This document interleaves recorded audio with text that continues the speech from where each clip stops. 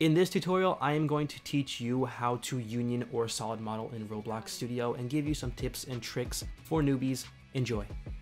Hey everybody, it's your boy Roball back again for another building tutorial. It has been a long time since I've done this. This might be our 4th or 5th tutorial, but in this tutorial, I'm going to be showing you how to mess around with Roblox Unions, CSG, whatever you want to call it. I'm going to teach you about that, and I'm going to teach you some tips and tricks on how I use it. There's a lot of different ways to do it, but how I do it's probably how other people do it as well. I think I do a pretty common thing with it. So if you want to learn about it, go ahead and keep watching. So to get started, make sure you have the plugins that I have. If you want to know the plugins, there's going to be a little eye at the top right corner. Just click that and you'll see all the different videos of the tutorials that I'll be talking about in this video for reference. Now, the tutorial that I'm referencing is the very first one, which is the plugins that I recommend you download. But the first thing you'll mainly need, in my opinion at least, is the building tools by F3X. Now, I'm going to assume you already know how to use the building tools because I did make a video showing you all of the tools and how to use them. So let's just go ahead and continue. Now to get started, what I'm going to do is show you quickly some very basic tutorial stuff for CSG. Now if you don't know what CSG is, I'll leave a link to this wiki right here. This tells you exactly what it is. It's unions, negations, and separating. Now unions is when you combine two or more things to become one solid part or one solid model, and then negating is when you take that model and you make it a negative space, and if you union it to a part that is not negated, you can turn it into like a hole inside of the part. And then separating is undoing what you just did basically and taking apart things. Now you can only union, I believe, blocks, spheres, wedges, and cylinders. I don't think corners can be unioned or anything else, but we're going to be doing that in this tutorial. Remember, the link to this will be down below in the description if you do want to learn about it. But let's go ahead and get started with the solid modeling or CSGing. So the first step, have a part that you want to union, go ahead and resize it to whatever you want. Now what I recommend doing is, for a basic one, just go ahead and copy the part and do this. Put it exactly on the corner. Now what you're going to do next is lower it by 1, move it over by 1 on every single axis. Make sure it's only covering a small portion of the corner. Now what you want to do also, if you go over to the model part, you'll see these different options: union, negate, and separate. Notice how separate isn't really like colored or anything like that. It's actually dimmed because you can't use it.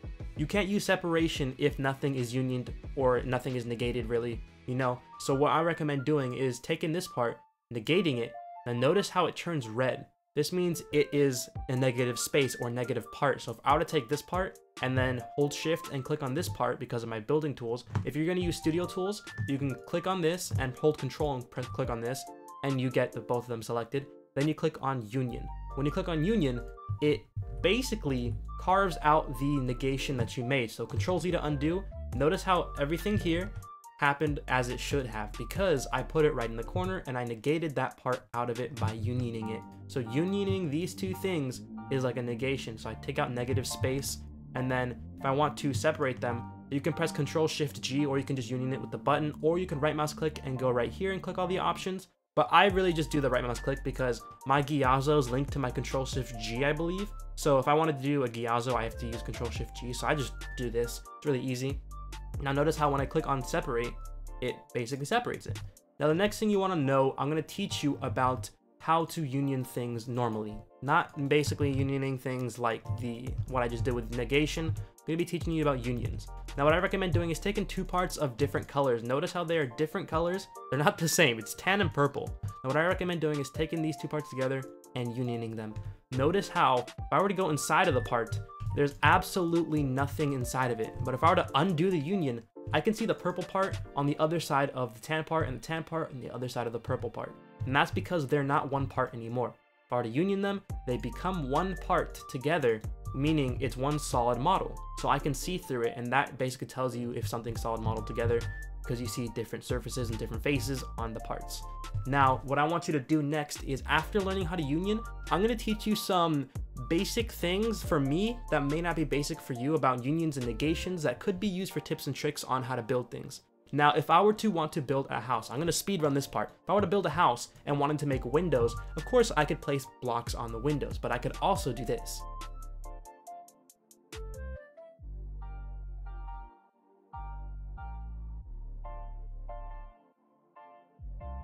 Now notice how I have built this basic shape for a house, and I want to add a door right here and two windows right here. What do?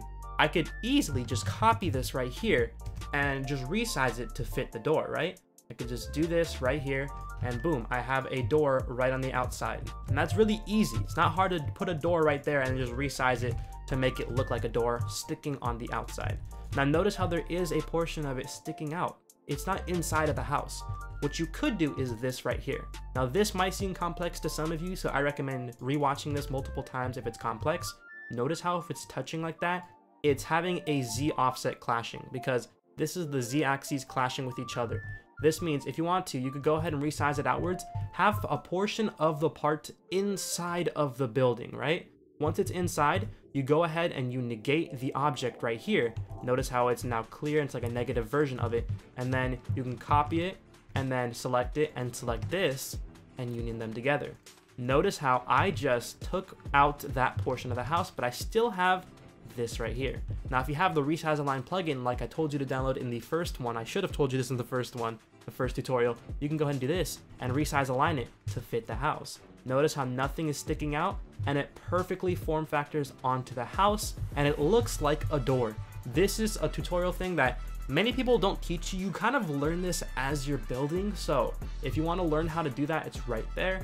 Now I'm going to show you again how to do it on Windows. If you were to take this over here and resize it right there, you just go ahead and move it up. Here are your windows. Let's go ahead and make them a little bit smaller. That way they don't look too weird, and do this. And then we're going to move it slightly towards the other side. So that way they don't stick onto the door too much. There we go. Move it over by 0.5. There we go. Now that we have our windows, we're going to go ahead and resize them like this. Copy both of them, then go over to model and negate. Then we're going to select the two parts that are negative and the house itself and union them together. And now notice how we got rid of that and made negative space for the windows. We can go ahead and resize this over here, and boom. Now that we've done that, we're going to go ahead and make the window frame and just keep doing this. It's really easy. This is honestly something that not many people teach. I don't think many people teach people how to union. It's something you really learn on your own. So if you're going to learn how to CSG or union, I highly recommend watching this video or linking it to your friends, because it's simple, it's fast. It doesn't take much time to learn how to do unions, but it does take time to do unions correctly or do it fast. And it really depends on what you're thinking, like how do you want to do unions, and that's how you do it. It depends on who teaches you as well, if you do learn from somebody as well. Now notice how I made the window frames and everything, and I can go ahead and resize this inwards as well to make it look smaller. Now notice how there's nothing clashing, there's no Z clashing, because I resized everything to match perfectly. Now with that, we have created our house, and I think it looks pretty good. We're gonna leave the house at this. Now another thing that's really complex is, it mentioned in the whole, the blog that I showed, or the wiki that I showed, that you can union these balls right here. You can also union cylinders. You can also union wedges and normal parts. Nothing else can be unioned from my knowledge. I'm going to try to union a corner real quick and I'll show you guys exactly what I mean. Corners are able to be unioned from what I learned. So only corners, wedges, normal parts, cylinders, and circles or spheres, from what I could tell, are able to be unioned. I believe trusses are not able to be unioned, and everything else really doesn't matter. It's just a seat, a vehicle seat, and a spawn. So nothing else can really be unioned but corners, normal parts, wedges, also the cylinders, and the balls. Now if you were to take a ball, this is something that you can learn how to do with cylinders as well. So I'm going to show you on both objects right here. If you want to make windows for this, like if you're trying to make a Dragon Ball Z type building, I highly recommend watching this part. Now you can go ahead and take a part right here and do this. This is really complex negating if you're new to unions. So what I recommend doing is taking your time to learn this part as well. It's similar to that right there, but it's more complex. I only took out a small sliver of it. I could have taken out a whole portion of the house if I wanted to, like I did in the beginning of the video. Now what I'm going to do here is I'm going to make sure the position of this part is nice and even and nice and fit. That way I don't have to do a lot of math when I'm moving my objects. And notice how these objects are different sizes and everything. We're going to make this 10 by 10 by 10. Then we're going to make this 9 by 7 by 7. There we go. Now that we have this, we're going to go and copy the position of this and paste that position into this part right here. Now notice how it's inside. Now what you want to do, let's say we're trying to make a window on top of this, right? These are the window sizes that we want right there. And then we just Control R to rotate it. And we take this and rotate it right here. And boom, these are the windows we want. How are we going to make this window? What I recommend doing is doing this. Resize them outwards, right, on both sides. Now notice how they're sticking out like this. They look like kind of like a weird shape, or like a star, or like a snowflake, right? What you want to do is take the part, that has a 90-degree rotation, either one of these two.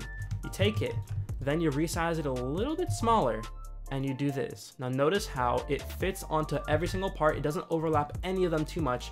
Then you make it go taller than the cylinder. This part right here is important. It has to be bigger than the cylinder, but it has to have these sticking out of it. Now what I'm gonna do next is negate it to show you exactly what I mean. If I were to negate it, you can see everything in here, right? What you want to do is select this, every single window part, Control D to duplicate, Control Shift N to negate, then you're gonna move it over here. We're gonna make our increment 5 and move them over here. Then we're also gonna duplicate our cylinder and move it over here. Now, if I were to take this cylinder and negate this out of it, these are the window holes that we have. These are where we want our windows to be. And if you do that, you can simply undo the negation here by doing negate again, Control Shift N, then you take these parts. Notice how if you take these parts, you can actually negate them into this, and look at this. We just carved holes into this part, then we Control Shift N this, and we put it onto the cylinder, and we union the two together, and we get our window shape that perfectly fits into here. Now, if I were to take a color and make it a color, look at that. We made a perfect window inside of our cylinder, and it works as well for the spheres. Just duplicate the same method, and I'll do it right now for you. Just take the same thing we negated right here. We just take this right here, pretty easy. Then we take the sphere, duplicate it over here, duplicate this over here. Then we do Control Shift U to undo everything. We can delete this right here, and we can union all of these parts together. Notice how when they're together, it forms a little hole in it. Then we can take these two, union them together, and we have our windows for our sphere. It's very easy, it's very fast. You just gotta know how to do it. It doesn't take much effort once you know how to do it as well. This is how people usually make like weapons in games as well, if they want to carve out like a sword or something like that. Maybe in the future I'll make a tutorial for that, but if you want to learn more, make sure you leave a like on the video, comment your ideas, and also make sure you go to my Twitter and just respond to me. DM me there the things you've learned how to build because of my tutorials. If you DM me the stuff that you've built because of my tutorials, it makes me a lot happier to see that I've been like teaching people like a lesson, like teaching them how to do things, and that it actually assists them. So if you want to show me what you've done through my tutorials, go ahead and, you know, comment down below what you want to learn, or tweet at me or DM me the things that you've learned how to do through my building tutorials. If you want to learn anything else, comment it down below, leave a like on the video. Till then, it's been your man Roball. Hope you subscribe, and I'll see you guys in the next video. Peace, everybody.